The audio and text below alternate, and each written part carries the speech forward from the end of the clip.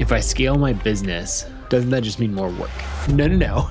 That's not how it works. I think a lot of what it comes down to is understanding how to build flywheels. Yes. If you can take a linear process and bend it around and close the loop, you're actually trying to get every step to flow into the next one, then it can turn into a flywheel. That flywheel, 10 days later, has created $95,000 in sales. I probably only spend an hour a week on the businesses. I just got like 30 hours a week back. If I scale my business, doesn't that just mean more work, right? Like, Correct. This is hard. And you're saying you could build $1 billion business. And I'm like, it's okay, so that's 50 or 100 times more revenue. So that's probably 50 or 100 times more effort. And you and I have spent a lot of time being like, no. That's not how it works. In fact, you have to invert that in order to actually achieve any level of scale. But I think a lot of what it comes down to is understanding how to build systems and then ultimately flywheels. Yes. When I first heard about flywheels, it was from Jim Collins in Good to Great. And I think that's where most people encounter it, where he's saying like, these great companies all have a flywheel. And then he only talks about it at the highest level, right? Like this is Amazon's flywheel of lower prices leads to more sales leads to more revenue, which then leads to scale, right? And that scale allows them to lower prices. It's like riding a bicycle where it's just going to start going. The wheel's going to start turning. So your business can have an overall flywheel that's like, this is how the entire business runs. And then your business can also have flywheels within the flywheel. So there's a flywheel that your whole business runs on, and Amazon runs on a flywheel, right? Like every large business, this is how they do it. They're finding the flywheel within their company. What drives it? What makes it go? That's not us pushing the boulder up the hill, but it's just naturally happening, right? You can't help but get to the next step when you take action one. So let's talk about flywheels as it means in your creator business. 2008, and I'm in Lesotho.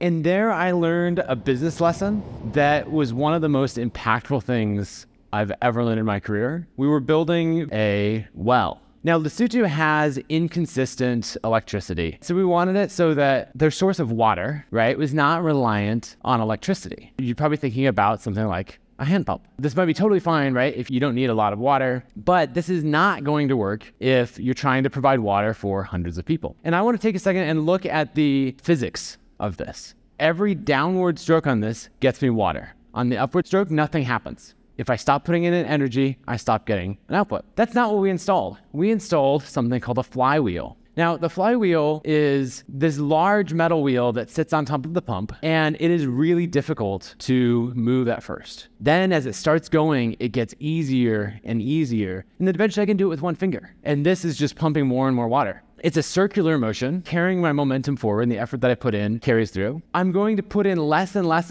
effort over time and get more and more results. How does that even work? Well, it actually works in real life in physics, and it works with this concept. The professional entrepreneurs take things and they say, hey, we're going to create systems, usually linear processes. Something gets kicked off. Say we publish a podcast episode, we land a new client. There is a linear process that kicks off as we go from there. Right.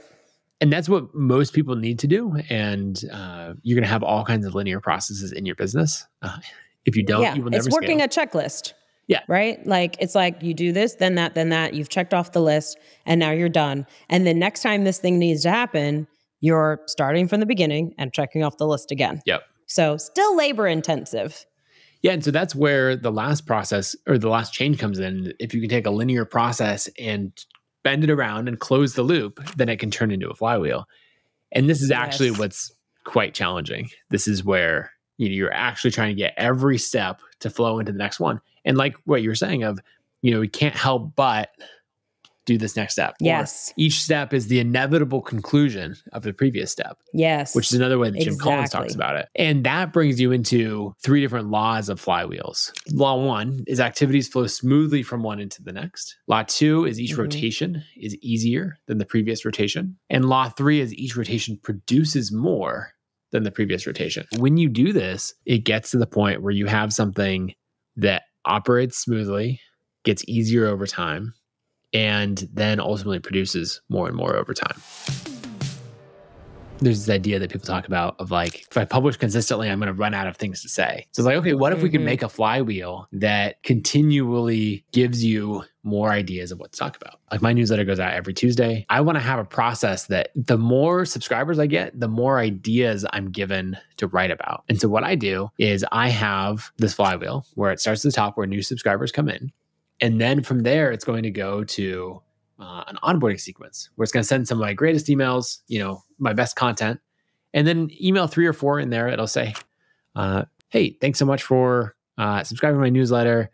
Just want to ask a quick question. What's your biggest struggle related to learning how to build an audience, how to design, how to grow your business, whatever it is that I'm teaching? I'm going to capture all those responses, either a label in Gmail or something a little more advanced. And then when it comes to write about my topic for the week, instead of like racking my brain to try to think about what I'm going to write, instead I just go into this repository of struggles and frustrations that people have.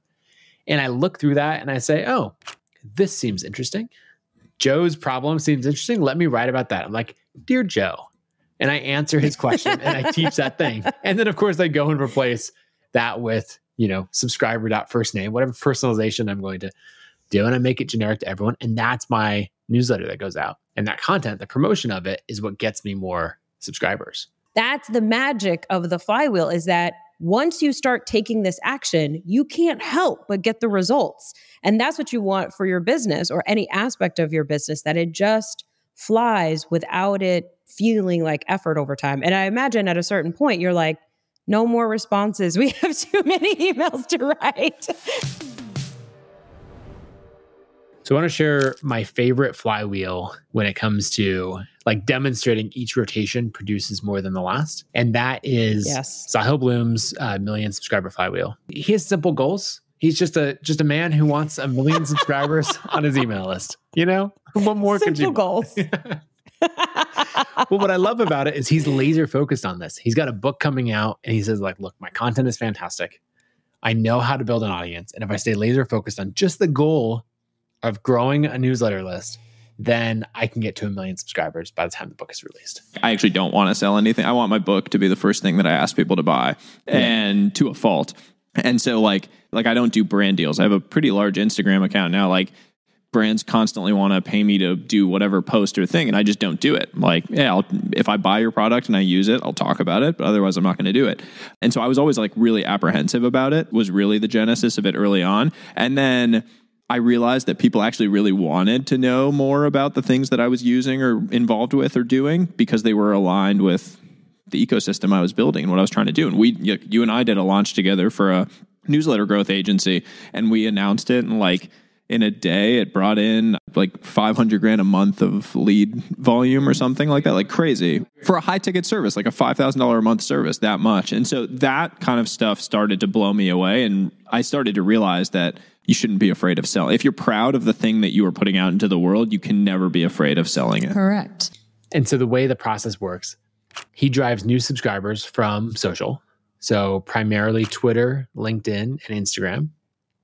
Those, he's using very traditional techniques to bring them into his newsletter. 1, just saying, subscribe to my newsletter.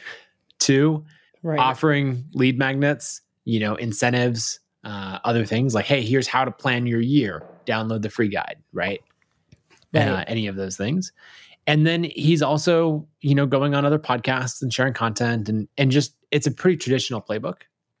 Once someone goes from being a subscriber, then they drop into ConvertKit's creator network, right? So that's where he's partnering with other creators and, they're recommending each other. So it's sort of a multiplier step that happens. When someone signs up to his list, it also promotes these other creators.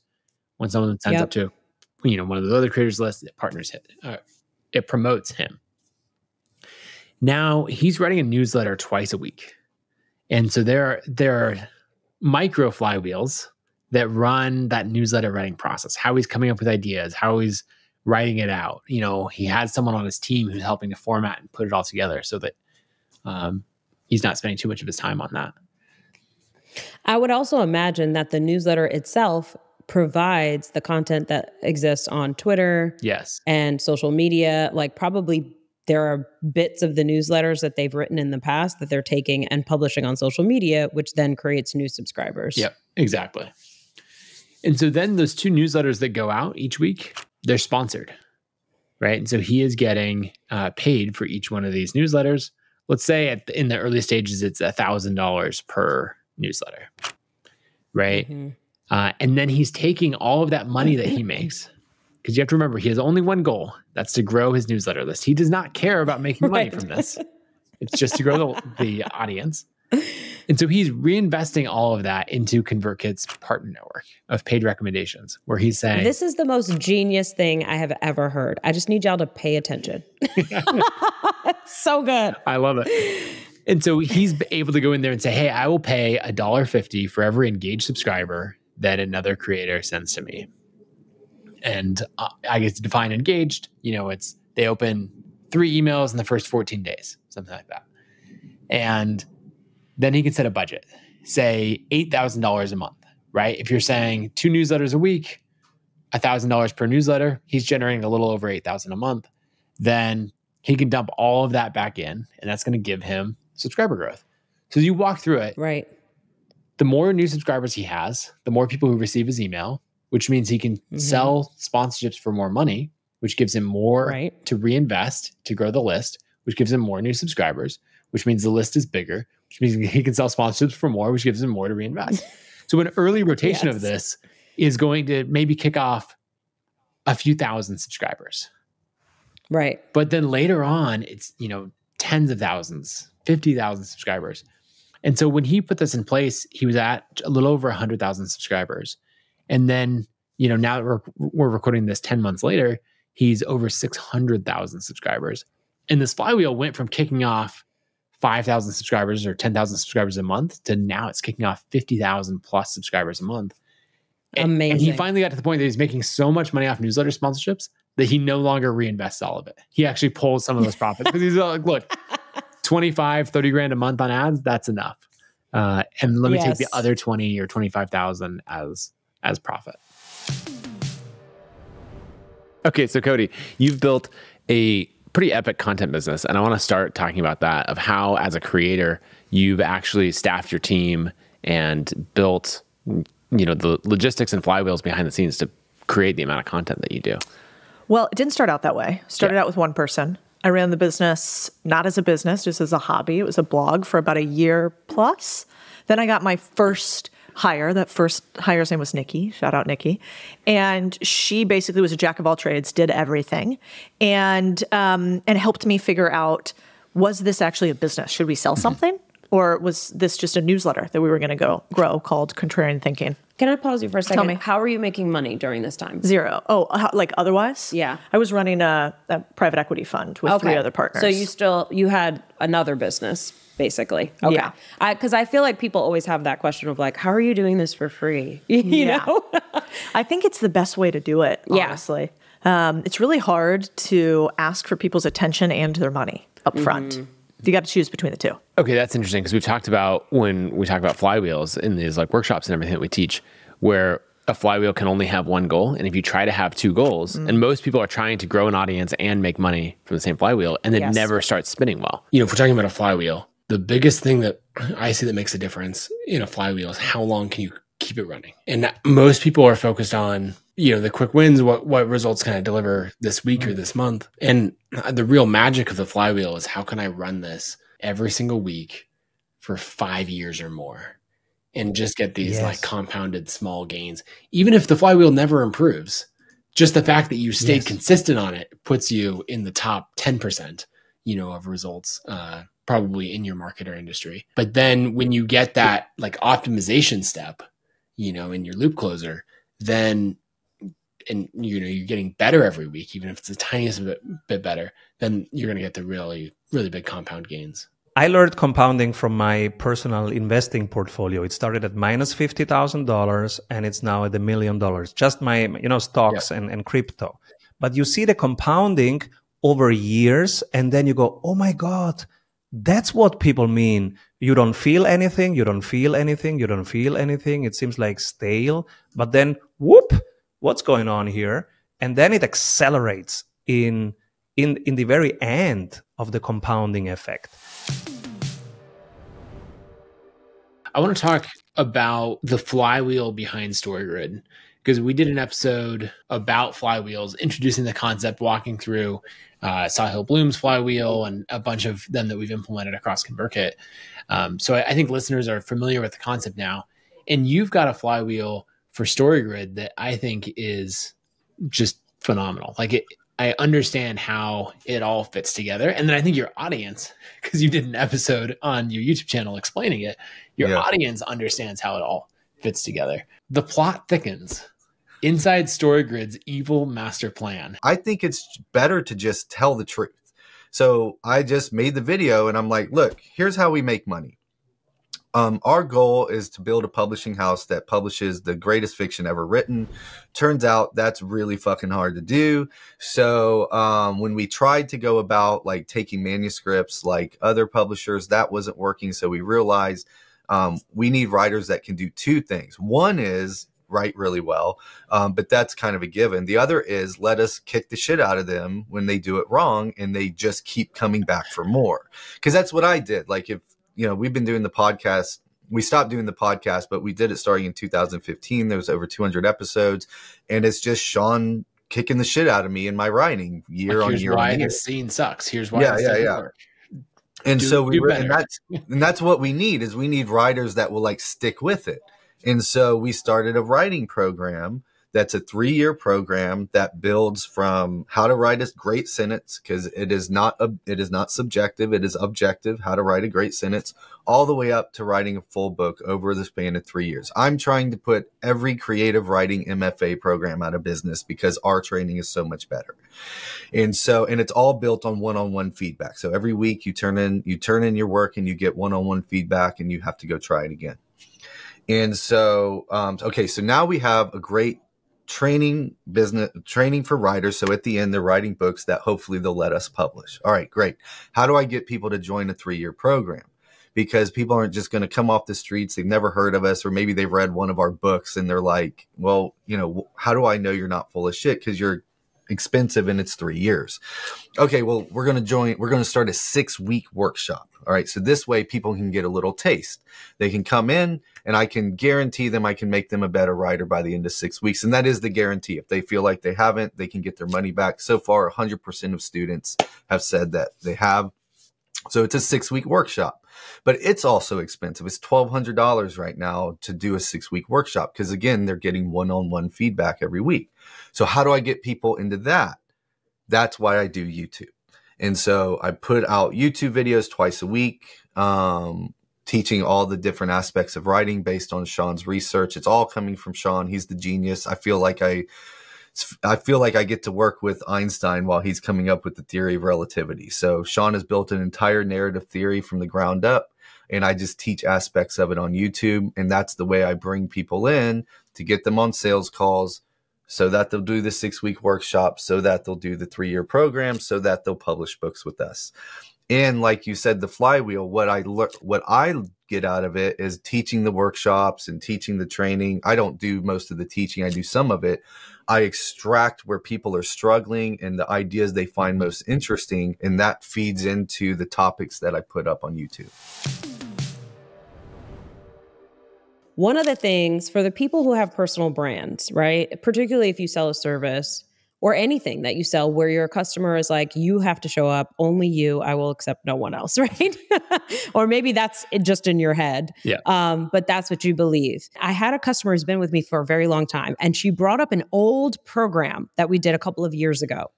And it was our very first time really trying to take me out of the coaching experience and delivering this entire experience with my content, right? Like I created all of the material, but I had other people delivering it. Mm-hmm. And these other people were like, quote unquote, experienced coaches that came in, but they weren't as experienced in our content. Anyway, long story short, that was like our draft 0 of taking me out. And she was saying, these things about it were good, but these things, not so great. So like, it wasn't the most glowing report, right?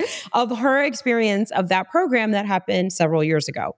And I said to the president of my company, I was like, that was draft 1. That was our shitty first draft of pulling me out. And it was hard, right? Like there was a lot to figure out. I was all over it, working behind the scenes, training people and like trying to help them help customers be happy and like so much work, right? So that was my first rotation law too, right? Like first rotation was not that easy, did not seem that profitable. However, if we would have never taken that first rotation and tried it, we wouldn't be where we are today, where we have thousands of happy customers and they don't talk to me. They're not looking for me, right? Because they're getting results without me. And so now each rotation is producing more than previous rotations. So that's just another example of that. I don't know if that makes sense, but I just thought that was very relevant because I think when people hear the $1 billion creator criteria, they're very afraid of like, how do I take myself out of it without losing all of my customers? Well, you have to create this flywheel and then do the first rotation and know that it's going to be hard the first time. Then it's going to get easier and easier as you do it because you figure out what's key that I have to train these people. So now I have a coach certification where I've trained them for 9 months. So now when they deliver, they're doing such an amazing job because they went through this. So it's like, if we offer this coach certification, we can't help but recruit more very experienced or like smart coaches, right? That have the knowledge, and then they can't help but help our clients get results. As our client get results, then some of them will want to become coaches, right? And then it keeps the flywheel going, right? There's a flywheel there of training people. We've basically turned this coach certification into a pipeline of amazing coaches for our programs. There's so many things I want to dive into there. First, you touched on something really interesting that when you're contrasting a hand pump process, right, which is in this case, you showing up, you teaching, first, that can be really good, right? You can make a bunch of money off of a hand pump process. And I did. Not tens of millions and definitely not hundreds of millions, but you can make millions, which is amazing. But often when you switch to the flywheel, it's going to be worse at the beginning. It's going to be worse and harder, right? Yeah. And that's why most people say like, I'm going to systemize all this. I'm going to build it into flywheel. And they're like, never mind. Yeah. It didn't work. Never doing that Not again. worth it. Now you pushed through and you said like, wow, that was a wildly painful rotation and we barely got anything for it. But we completed the rotation. Okay, now what can we do? What can we optimize on it? And then as you do that, and we should dive in a second to the things like why a rotation gets easier over time. But really, once you did that, it gave you something to work with. And then you notice, okay, this got slightly easier. Okay, this is even a little bit easier. And then now you're like, I don't know, that shit just runs. I've got people for it. And I'm actually being told, we actually don't need you to do that call anymore. Like, thank you. Thanks for your contributions, but please go away. You might disrupt the flywheel. You might come in and correct. Now I am in literally a disruption to the process that they've built. Yes. What's interesting is that a lot of businesses can implement a similar flywheel. Like I was talking to Tiago Forte when we were in LA. His business is called Building a Second Brain. And it is about teaching people how to store and track and recall information so that you have, just these amazing productivity systems and everything else. And what we came to is that, he needs implementers. He needs coaches in his business for people who, sure, they'll go through and learn it all themselves, but like the systems require management. It takes work. And he can't be the one coaching everyone on this. And so I basically cloned your flywheel to the best of my ability into his entirely unrelated business, right? He's not teaching business and marketing and growth and sales and all of that. It's entirely different. But the core flywheel, totally the same, right? Where he has this main large flywheel for the community and content and sales. And then this adjacent smaller flywheel that siphons some number of people off, trains them to, the best students basically, trains them to be coaches and implementers, and then provides that value back. I'm going to say coaches. This might not be the term that you use, but this is where someone comes, or implementers, right? That actually might be a better term. Though implementer, another problem with it, and that implies a one-time thing. Right? You actually want it where this is a recurring service as well. And so now if you're coming into someone's business, so we just did this where we paid someone to come in and clean up our whole Notion setup, right? And happily pay $5,000 for someone to do that. Right. And you know, if I had, you know, it's like if it's following a specific methodology, then I'm going to make sure that I'm hiring a coach or an implementer from the list of people that you said. Right. And you can do it. I guess the difference is the marketplace is that you're saying, here's 50 people. You choose what to do. Let me give you a different example. I use an executive coaching firm called Reboot. Oh yeah, I know them. Yeah, and I think they're absolutely amazing. I've paid them for years. They charge something like $2,800 per month per coach. Right, so I pay them $16,000 a month, I think, for coaches for all of my exec team. Oh, you have multiple coaches. Yeah, so I believe in them that much that like all of my executives, $16K a month to this one company. Wow. Yes. Now, so their process, they're not like, here are the Reboot certified coaches. Go on there and choose the right person. And I'm like, well, okay, do I want Andy or Dan or, you know, what's the right fit? No, they have an onboarding process where you get on a call with them and they understand about your business and they get to know you and, you know, personality, what the fit is and all of that. And then they make a recommendation and they say, this is the coach that we think is the right fit for you. So you have so much confidence in that recommendation. Yeah. And so I'm saying, okay, let's work through this. You've got the certification. You now have all of these coaches or implementers and they have different specialties. And so now I come to you and I'm like, hey, I need the second brain implemented in ConvertKit. And you're like, okay, well, what's your experience level, right? With all of our principles. Okay, you know, you have a lower experience level. So this type of coach, what type of business? Oh, you're in software. Okay. So it's narrowing down. Now it's going to be one of these three people. Okay, what time zone are you in? All of that. And then you're saying, Nathan, this is the implementer that is the best for your business. Here's the price point, all of that.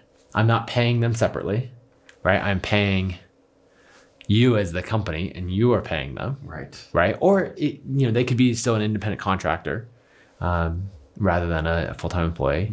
But that transaction is happening. The trust is all through you and all of that. So it's a very, it's a high price transaction and a very high trust transaction. And so the combination of that, right? If we were to go back to the previous page, we're all the way up here in price point.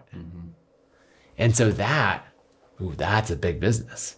And now I'm like I'm just getting excited thinking about it because I can just say like, I'm getting someone who's the right fit. You're not going to put someone on my project and supporting ConvertKit who is like, oh, I work with creators to help them, you know, creators who are early in their career to help them get organized. You might have coaches who that is their specialty, but I have confidence that you just assigned someone to me who's like, oh, I actually used to work in SaaS in a previous company. And I became obsessed with this and I love coaching and right. That makes so much sense. So it's not just that you're sort of building blocks on top of each other. It's that they reinforce each other. Yes. It's something else that I'm hearing. Flywheel. Yeah. That's where that comes in. Yeah. So the things that we're doing those three things. And we maintain the course, right? The training is key, right? Because you need to be able to take people through all of this. This is like almost the doorway, the entry gateway that everyone has to pass through on the way to those things. Yeah. The 4 C's. It's like a new framework that you just invented. Somehow we'll get corporate training in there. So. Oh yeah, 5 C's. But this is really interesting because it plays into itself because you're going to, you know, the course and the community. You'll have to figure out the balance between these two things. Because they could take away from each other. They could cross-sell in a really nice, like they could be complementary or competitive since we're only using words that start with C. But like that's an interesting balance, you know, $2,500 for a course, $200 a month, you know, you got to figure out what the ongoing value delivered is or that kind of thing. But as you have that, you've got plenty of revenue coming in from there. The certification takes it up a level. This should be expensive. I think Rachel's certification is $25,000. Wow. I might be getting that wrong, but it's up there. Wow. Right? Talk about flywheels, particularly in sales. And you've got some really interesting processes here. How do you think about bringing these It's like sales flywheels into a business. So building on your philosophies and Jim Collins' philosophy, that the sales flywheel is something that you do, and then it flows automatically into the next thing, and it becomes easier and easier from there. I was looking with this question in mind, with my own team, on our own processes. So every 14 days, we look at these boring processes, the marketing processes, the sales processes, the ops processes, with 3 questions, basically. First, what can we simplify for the clients? Can we cut something? Then second question, what can we simplify for us? Can we make any cuts for us, for our team? And then the third question is, how does this flow easily into the next value creation activity? Now, this sounds theoretical. Let me give you an example from 2 weeks ago, where we look at those 3 things in our own processes. So we don't know the answer yet when we start that session, but we do it. And we look at the marketing processes. Head of podcasting is Lou. And so Lou starts reporting about the current state of processes. And then he says, what could we cut? And he said, probably we can cut this part and that part. I say, okay, cool, do it. And then he says, and then the question, how can we make it easier to go into the next step? He says, Simon, I don't have a next step. I say, ooh, what happens after? So Lou, you are getting me on 4 podcasts per day. Okay. What happens after that? And he goes, nothing. I say, wait, whoa. Okay. Are you measuring the downloads from each? No. Okay. So let's add in your spreadsheet, let's add a column which says number of downloads per podcast that Simon was on. And then, Michelle, what could be the easiest step to your part of the marketing process, which is partnerships? We think for a couple minutes, and then Michelle goes, Simon, what if we pick the top 3 podcast hosts based on number of downloads, because that there is a resonance between your audiences there, and then those top 3, they get a power hour with you, which means exploring strategic partnerships, joint ventures, etc. And I said, Michelle, this is genius. Lou, can you do it? Of course I can do it. Simon, in an hour, I will implement it. I didn't know 30 minutes before what to improve, but 30 minutes later, we had a flywheel. And that flywheel, 10 days later, has created $95,000 in sales. And there's leads coming from the podcasts? Yes, it's not a planned activity. I do podcasts to learn about things, to have sparring with smart people like you, to learn from the best and to learn about myself, because I know what I think after I've said it. But what happens is that Michelle then follows up on these hosts and say on the top 3 and says, hey, do you want a power hour with Simon? And by the time that she follows up, they have already gone to my calendar and they say, Simon, and I look at the Calendly and say, what do they want to talk about? Michelle, maybe that is a power hour.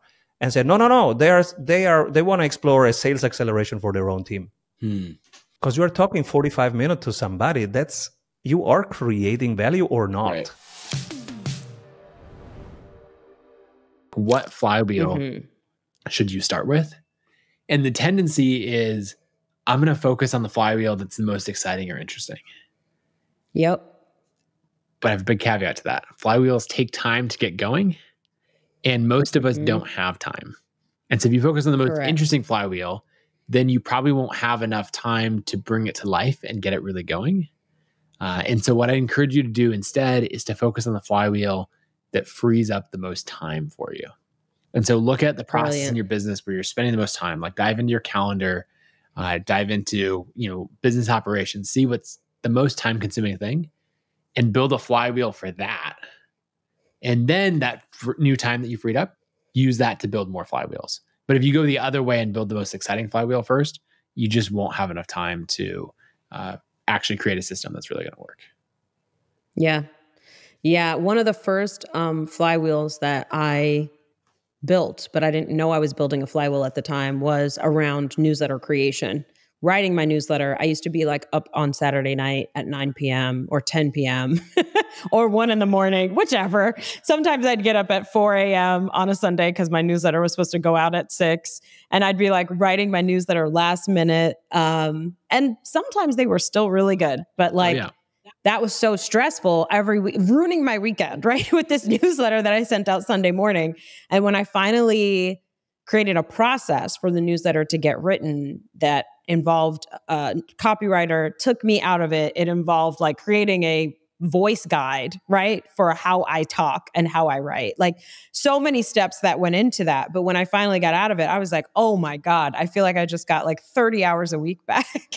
It was probably more like 10, but it felt like 30, you know? Now you've got time to really devote while that's going and you can be refining it, like you can now move on to something else. So I think that's so brilliant to focus on first on a flywheel that can free up your time. If you enjoyed this episode, go to the YouTube channel, just search $1 Billion Creator and go ahead and subscribe. Make sure to like the video and drop a comment. I'd love to hear what some of your favorite parts of the video were and also who else we should have on the show.